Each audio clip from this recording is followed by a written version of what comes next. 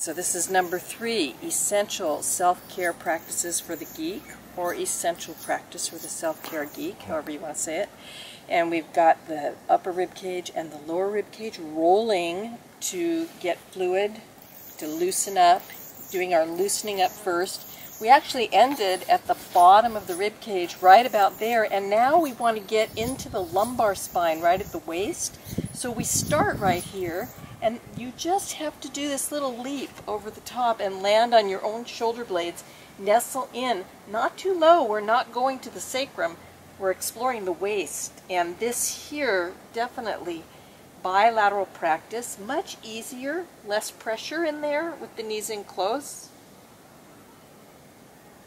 And then they could be as much as straight up to the sky or the ceiling. And then here we can really get into the edge of the pelvis. Remember, we're never wanting anything to hurt, owie, owie, owie. We just want it to feel like, ooh, ooh, hurts good, ooey, ooey, ooey. You have to keep breathing.